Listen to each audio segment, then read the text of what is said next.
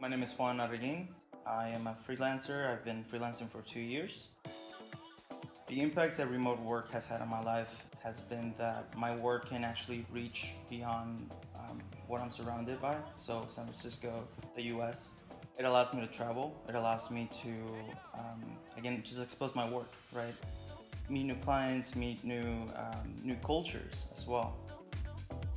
You don't have the comfort of having someone to sort of, answer or question or, just ask, is this right? Everything that you do is sort of one of those things that you have to be right. With the team, you end up working as a collaboration, it's a team dynamic, right?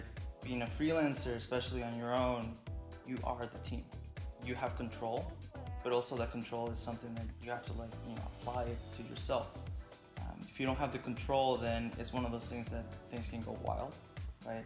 Personal, work, friendships, so on and so on.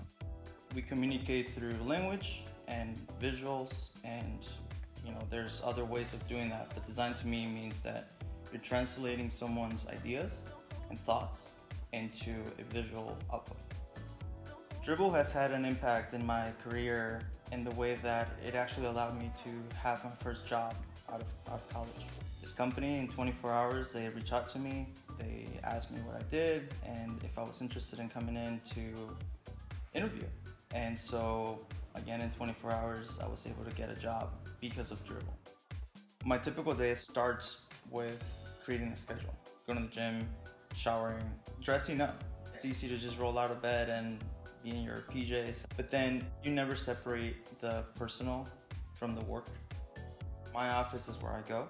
There's a lot of times that office is me driving, me out at the beach.